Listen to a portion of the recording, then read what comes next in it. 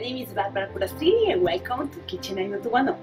Today we are going to make like a salad, but I'm going to teach you how to make beautiful salad. And now I'm going to show you the ingredients. Smoked salmon, cherry tomato, lime, green onions, radish, avocado, and as the stickers ready and ripe to eat. And you know that the avocado is ready when it yields to firm gentle pressure. You know that you can use it. And also the avocado is organic. Cucumbers, 2 sauce, and one is Wasabi mayo and the other is Sriracha, and we will use as a dressing and decoration sour cream and Alaska salmon caviar. I cut the avocado in half, and because it's perfect ripe, I can peel it by hands. And if it was too soft, it was not possible. Using a sharp knife, make thin slices across the avocado, repeating down the entire fruit from end to end. Each slice should be 2 or 3 millimeters, and otherwise it's going to be tricky. Consistent cut and thickness will give you more visually appealing results.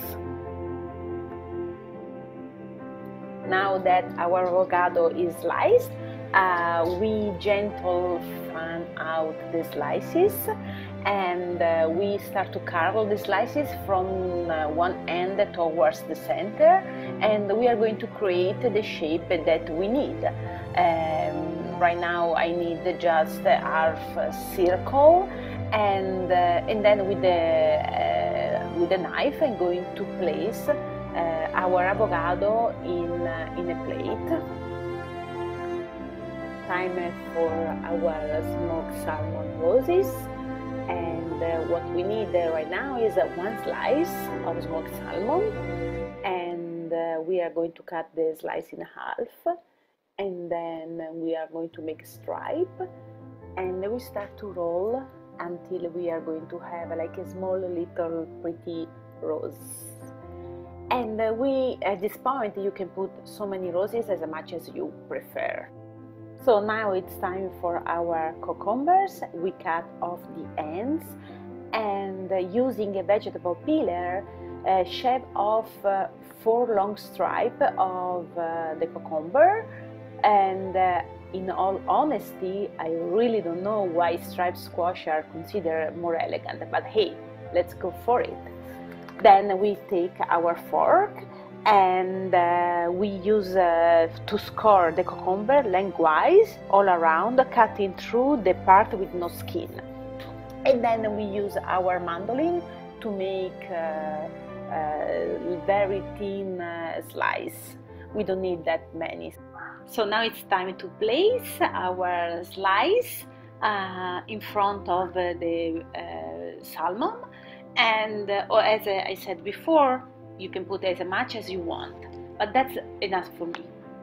We are going to trim the ends of our radish, and we will use the mandolin, and we will make few slices that we are going to need for our salad. Once they are ready, we are going to place it in our plate. And right now you can be more creative and put the slice wherever you want. For me, simplicity is the best way to go, and I will put it just in front of the cucumber slice. Now it's time to cut in half our cherry tomato, and I will place it close to the avocado slice. Now it's time to give some freshness to our beautiful salad, and I will chop some green onions, just a few teeny tiny slices, and I will sprinkle on top. For the final decoration, I'm going to do some dots with the Sriracha sauce. Same thing with the Wasabi sauce, few dots, and you are done.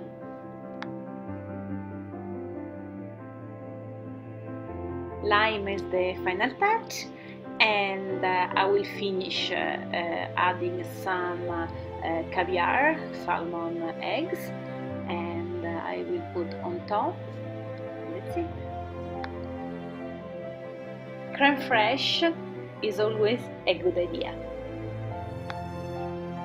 hope you enjoy my beautiful salad, and if you like what I do, please subscribe and you won't be disappointed. And you can ask me in the comments below whatever you want, and I'm going to make it. And thank you so much, and I'll see you next time. Ciao ciao!